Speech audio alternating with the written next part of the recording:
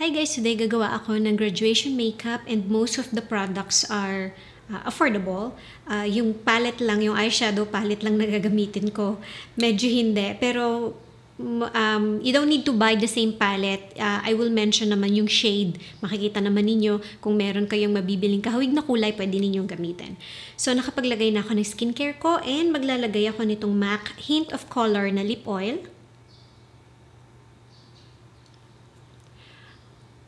Hindi na to limited edition guys. Ano na siya? Permanent collection na siya. So, anytime pwede nyo na siyang bilhin. So, mag-start muna tayo sa face bago natin gawin yung mata. For the primer, ang gagamitin ko is itong Mini Pony na MINISO Shell Makeup Base number 1 White. So, ganito siya. Ang bango.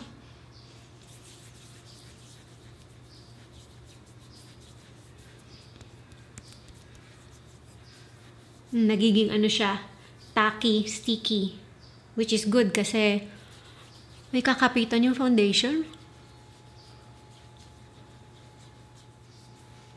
Sa eye area, ang gagamitin kong primer is itong Maybelline na Baby Skin.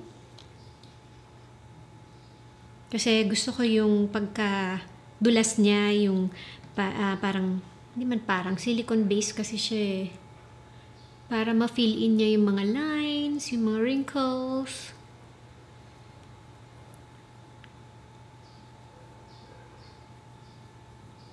And yung tira ilalagay ko dito. Kasi dyan tayo madalas na may pores.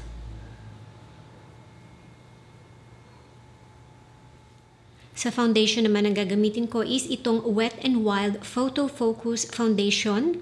Ito siya.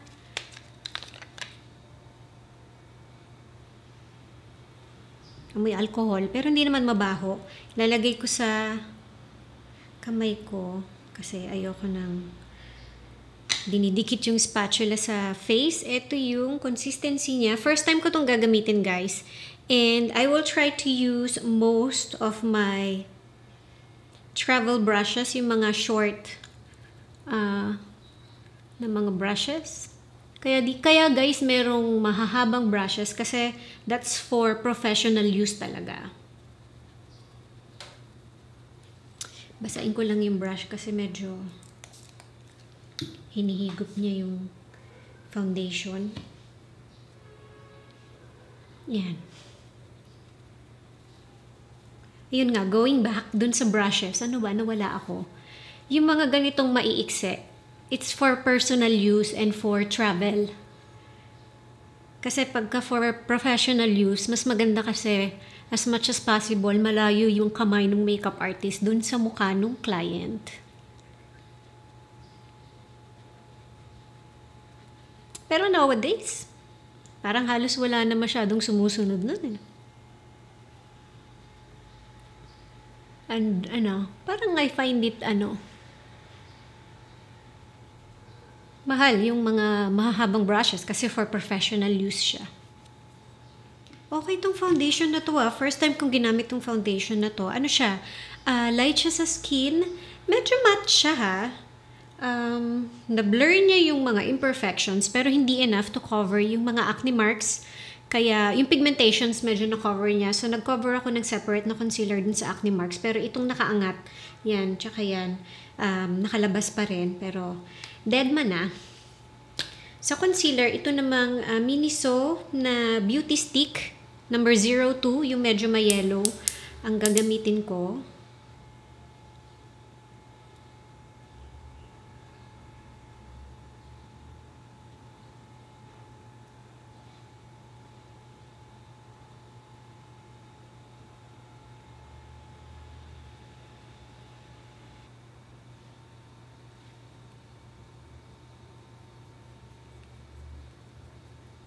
Bago tayo mag-powder, mag-contour muna tayo. Matagal ko na itong hindi nagagamit. This is the Etude House Play 101 Stick. Meron ba siyang number? Hindi ko na makita yung number niya. So, meron siya nung brown, tsaka meron siya nung white.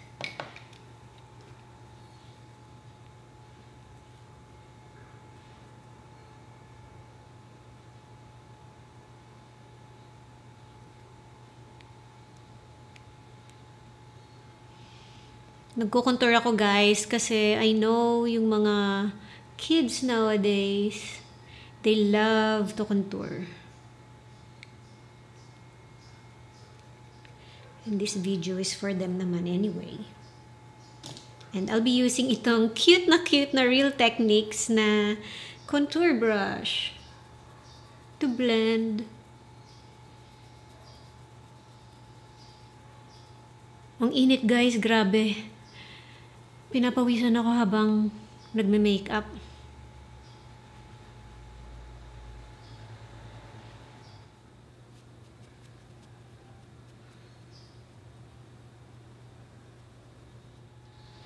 Maglalagay lang ako konti dito.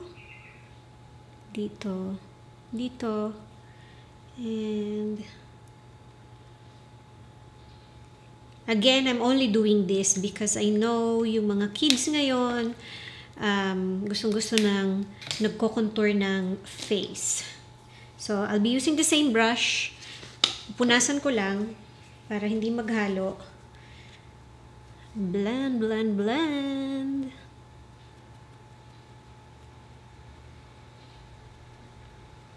Habang tumatagal, yung foundation parang mas nagiging balat. Ganda. Hindi ako sure sa kulay kung tama yung nadampot ko eh. I think sa US ko yun nabili eh. To powder my face, I will be using itong Intuit Cover Smooth na loose powder. Wala akong pang powder na brush. So, ito na lang gagamitin ko. Yung the usual na ginagamit ko, yung H&M. Medyo brown siya ha.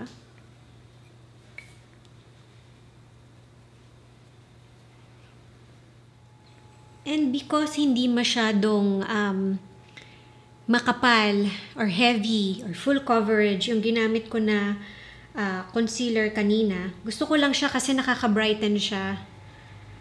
So, I'm using the same powder dito sa my under eye, pero meron tayong gagawin na trick para maka-add ng brightness sa my under eye. Ang smooth nitong powder na to ha.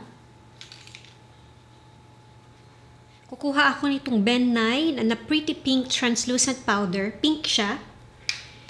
And then I will bake my under eye with this.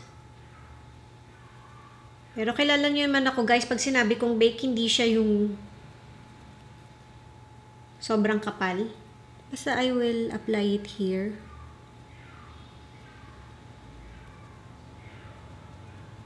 Nakita niyo ba? Medyo mas na-brighten up siya. Pwede niyo namang i-bake. Pero ako kasi personally, hindi ako ma-bake masyado. Pero ayan, parang naka-color correction ng konti. Sa eyes, i-apply ko itong BYS na concealer as my eyeshadow primer. Sobrang puti niya kasi. Ito yung all day wear na 01.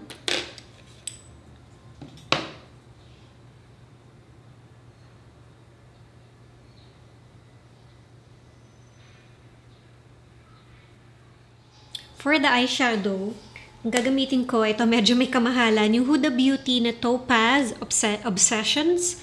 Yan, kulay, parang ma-orangey siya. Walang names eh, yung mga eyeshadows. So, ang gagamitin ko is itong parang medyo orangey, coppery na eyeshadow. And then, parang gagawa ako ng parang pa-sandwich.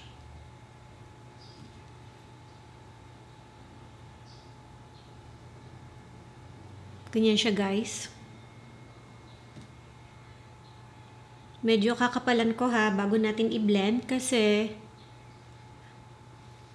ito na. Pag blend kasi natin siya, i-blend natin siya pataas. Halos aakyat na siya dito sa may kilay.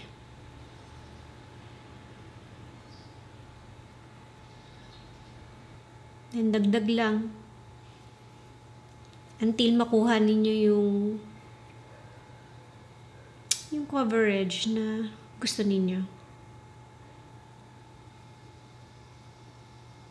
Dito sa may yung pinakagitna, maglalagay ako ng medyo mas mag-glitter or mas ma-shimmer na eyeshadow. Pwede nyo gamitin yung kamay ninyo, pero ang gagamitin ko is itong 224 na brush from Makeup Forever.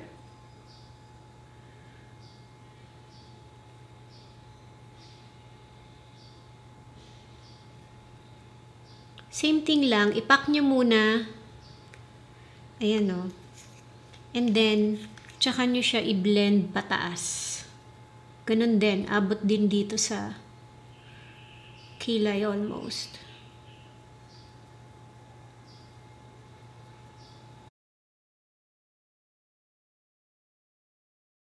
Gusto ko pa ng additional na glow dito sa may yung gitna ng mata. So, I will be using itong BYS na diamond highlighter. Itong medyo parang gold. Ilalagay ko ulit dito sa gitna. Ayan o. Ayan. Mas ano siya. Mas labas. Diba? Nakikita nyo ba? And then, blend pataas ulit.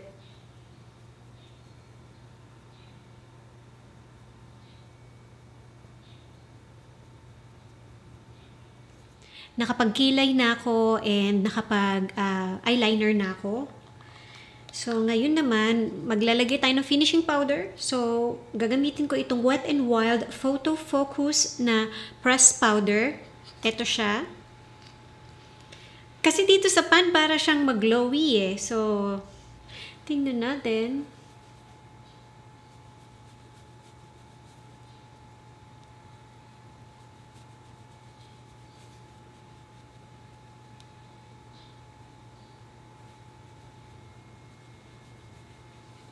May nakikita ba kayong difference sa half ng face ko? Parang smoother siya, no? Yung nalagyan. Meron akong gustong i-try, guys. Sana hindi siya sobrang parang maging highlighted na highlighted. Gagamitin ko tong FLORMAR na powder illuminator. So, nagamit ko na siya. Ito siya. Para siyang MAC. Lightly lang. Lalagay ko siya dito sa ilalim ng eye area ko and here.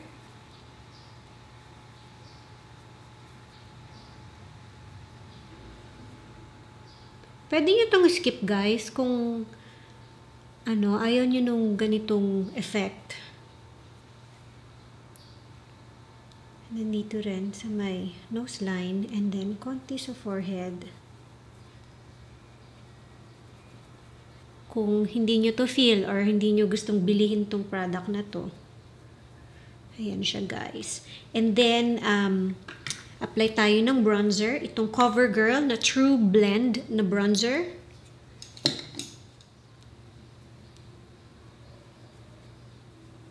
Para lang magkaroon ng konting sun-kissed effect.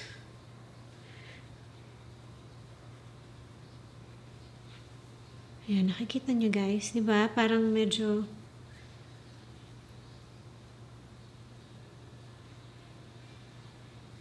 natamaan ng araw.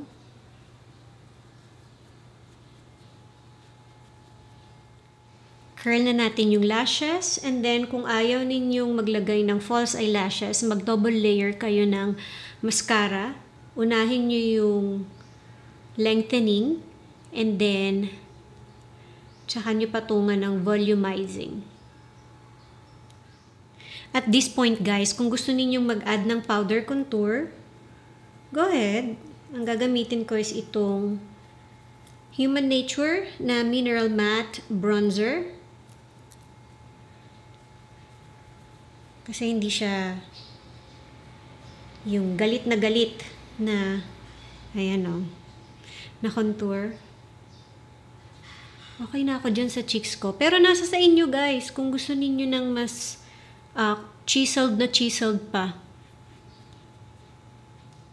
And then, balikan natin yung under eye area, yung dito. So, kukuha tayo ulit nitong same na eyeshadow. Kung paano yung pagkaka-apply natin kanina sa taas, ganun din yung magiging application natin sa baba. So, yung parang orangey dito sa dalawang gilid. and then yung ma-shimmer sa gitna.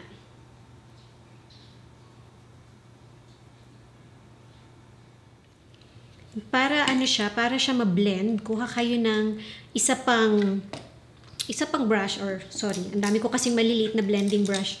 Isa pang maliit na blending brush or any blending brush. And then, parang blend it all together lang.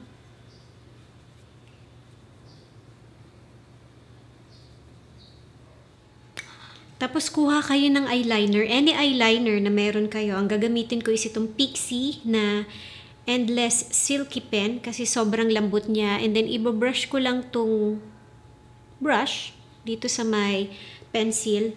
And then, kuha lang ako ng salamin para mas malapit. Idadaan ko siya dito sa lower lash line para makakreate ng soft na line or definition.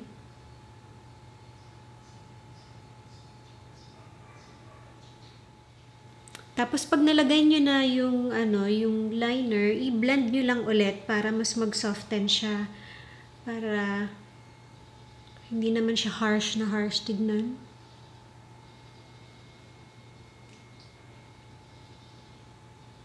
Gusto nyo gamitin yung dark brown para hindi siya masyadong matapang. Maglalagay lang ako guys ng mascara dito sa may lower lash. Highlighter na tayo guys. Ang gagamitin ko is itong LA Girl Strobe Light Strobing Powder. Ito siya. I actually have two shades. Medyo peachy yung isa eh. Ito yung 08 watt. And ito yung, 80 watt. Ito yung 50 watt. Parang sa camera, mas lighter ito. Pero actually, mas lighter to eh. Yung obviously 50 watt.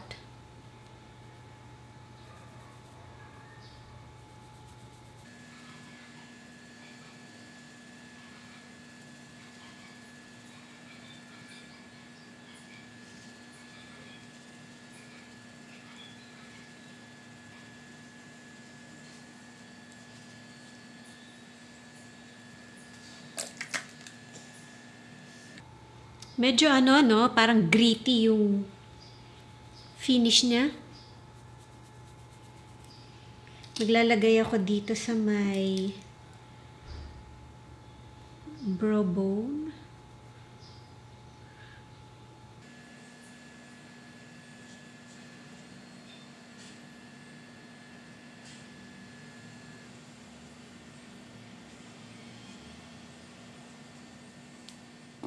Sa blush, ang gagamitin ko, itong dalawang KRIS na blush, itong Lasting Love at saka New Love. Lasting Love muna.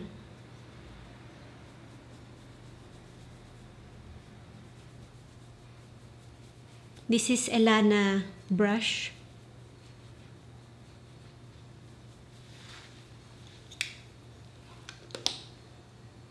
And then ito yung New Love.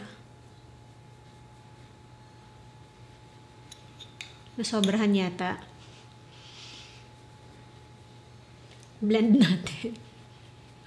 Okay lang kung yung venue naman nung graduation ninyo is medyo madilim. Okay lang yan. Okay lang kahit medyo matapang yung blush.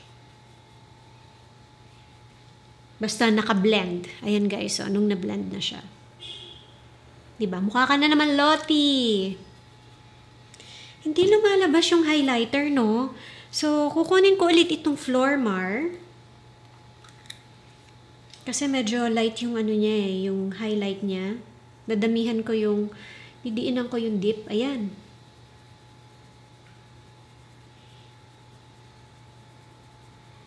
Yung kanina kasi nung nilagay ko siya dito, hindi ganun ka-hard yung pagkakadip ng brush. For the lips, I will show you two looks para makapili kayo kung ano yung gusto ninyong maging parang final na look. So, gagamitin ko itong KRIS na lip pencil or lip liner na Life. So, ilalagay ko siya all over my lip.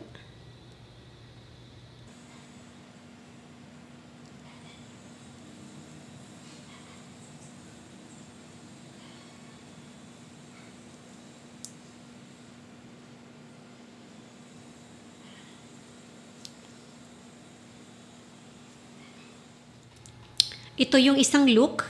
Yung second look is itong same na pencil, yung KRIS na matte lip liner. Yung Love naman.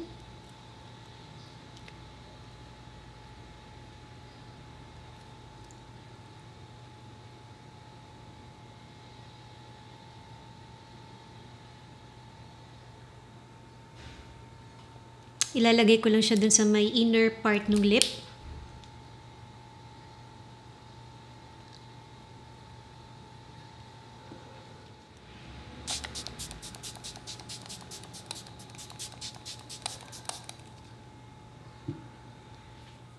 Eto na guys, yung finish na look. Nasa sa inyo kung gusto ninyong mag-add ng lip gloss. And kung gusto ninyong medyo mas tapangan pa, pwede naman yung eyeshadow. Pero ayan na siya guys, glowy. Pero ang ganda ng foundation ha. Hindi ako, pinapawisan ako guys. Hindi ako oily. Mainit today. Pero hindi ako nagmukhang oily. And ang ganda rin nung Wet n Wild na press na powder, yung PHOTOFOCUS. Medyo na-blur niya ng konti yung face. Ito, ang ganda nito, ang dami nitong gamit, yung FLORMAR na powder illuminator. Pag hindi masyadong madiin yung pagkakadip ninyo sa brush, pwede niyo siyang gamitin as parang highlighter. Dito sa may yung parang gitna ng face na hindi sobrang glowy na glowy. And pag diniinan naman ninyo yung sawsaw ng brush, yan, pwede ninyo siyang gamitin parang highlighter dito. Ayan, ang ganda guys. Congratulations dun sa mga graduate this year. And mag-ipon kayo guys, hanggat bata pa kayo, mag-start na kayong mag-ipon dahil para maaga kayong makapag-retire eventually. So that's it guys. I hope you learned something today, something helpful, and thank you for watching. Bye!